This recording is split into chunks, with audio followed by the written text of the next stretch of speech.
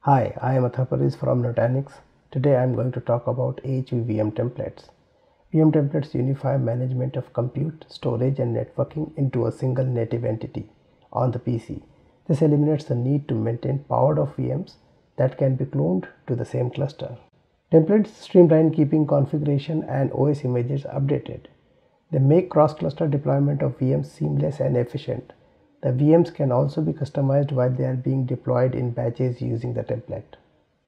Let's look at how to work with templates. In the Prism Central GUI, a template is created from the VMs list by selecting the VM and from the Actions menu, clicking on Create VM Template. The user provides a name and optionally a few other overrides.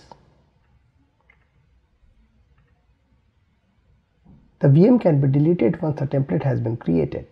Existing VM templates are available under Compute and Storage. Clicking Templates will navigate to the list of all VM templates managed by the PC. The list can be sorted and filtered to help find a specified template. You can click on the template name to get further details and also explore its versions. The active version of a template identifies the default version that will be used to create VMs. More versions get added as you modify a template.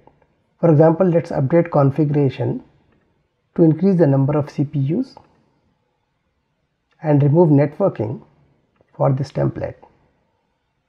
We'll name this version More CPUs and add a note to the description.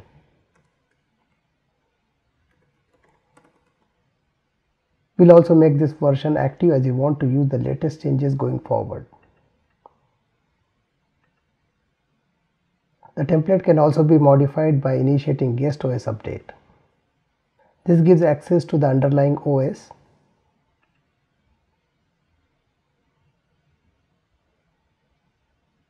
using a temporary VM.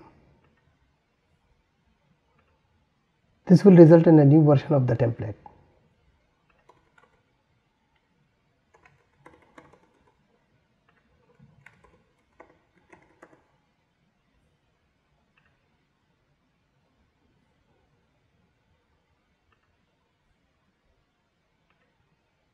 We will make this the active version.